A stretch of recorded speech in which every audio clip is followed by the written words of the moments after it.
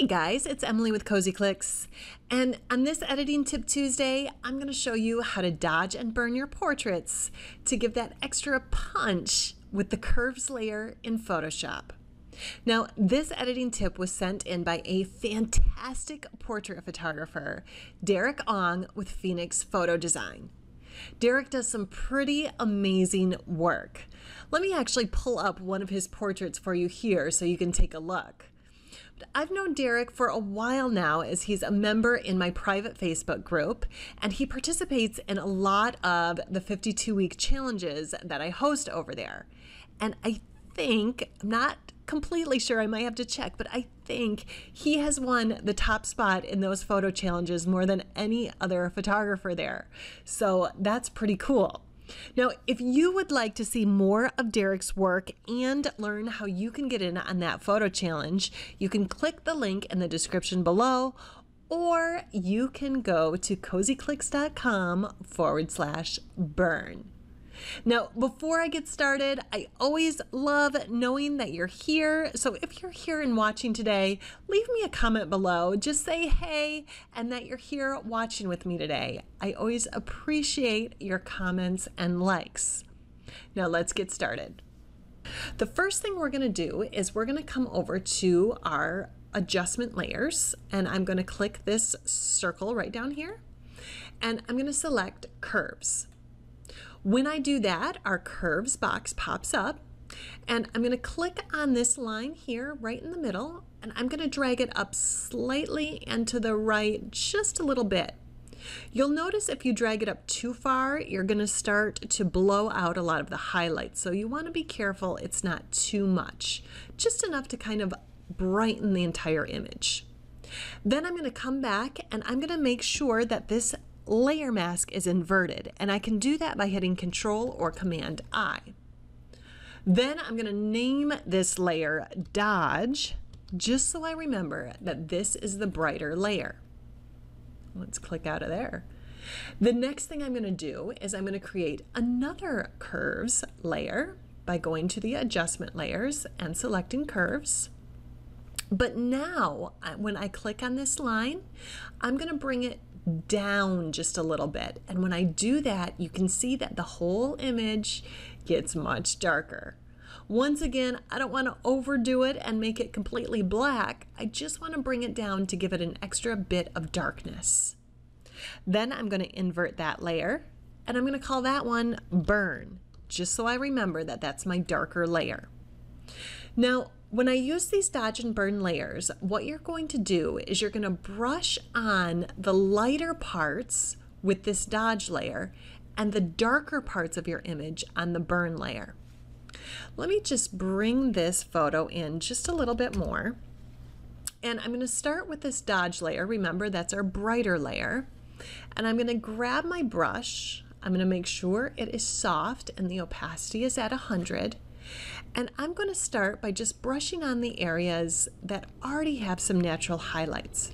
So I see she's got some natural highlights there, these little parts of her nose. Right here on her shoulder, there's some extra highlights. Here in her arm, there's some folds in her dress that have some more natural highlights.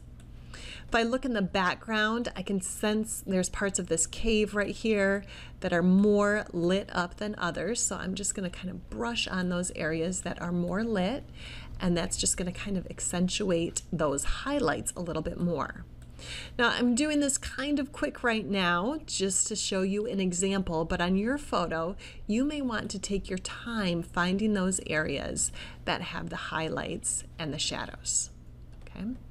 So once you've gone and you've painted on the areas that have those highlights, we're going to do the same thing on that burn layer. So I'm going to click on the burn layer, and now I'm going to look for areas that are a little bit more shadowy, like here on her neck. I might bring in and under her chin, maybe on this side of her nose and on her forehead, and on this side of her arm. Now, as I do this, I'm noticing that my burn layer is a little too dark. I don't know if I'm loving that, but I'll show you how to fix that in just a minute. I'm also going to go over some of these folds of her dress. I know I did that with the dodge layer, but there are some shadows in these creases, so I'm going to go through there. And then I'm just going to accentuate some of the darker areas of the cave. So the areas that already had a lot of shadowing, I'm just going to add in a little bit more. Be right in here and right down here. All right, let's zoom back out of this so we can take a look. And remember, I told you it did look like there were some areas that were just a little too dark and too light. We can kind of see the brush here. That's an easy fix. If you're finding that it looks a little fake or just a little overdone, all you have to do is click on the layer, and we're going to pull down that opacity just a little bit. So instead of 100%, I might have it at 54. Looks pretty good. And I'm going to do the same thing with that dodge layer. I'm going to take it and I'm going to bring it down just a little bit so it doesn't look super fake. Okay. And that looks pretty cool. What I'm going to do now is I'm just going to take these two layers and I'm going to group them together. You don't have to do that, but I want to show you the before and after. So if I've grouped both layers together, here is my before. And here's the after, and it just kind of gives it an extra punch in your photo, creates that bit of contrast and dimension, and that's the only bit of editing I did here. So that's pretty cool, pretty efficient, and the more you practice with this technique, the better you will get. Thanks to Derek for sending this tip in. I think it's awesome. I think you should give it a try, and if you do, I would love to see your results. If you're over on Instagram and you do post a picture using this dodge and burn technique, mention or tag me at Cozy Clicks so I can check out what you're doing. Thanks so much for watching. I would love if you would subscribe to the channel where I will be adding new tutorials all the time. Thanks for watching.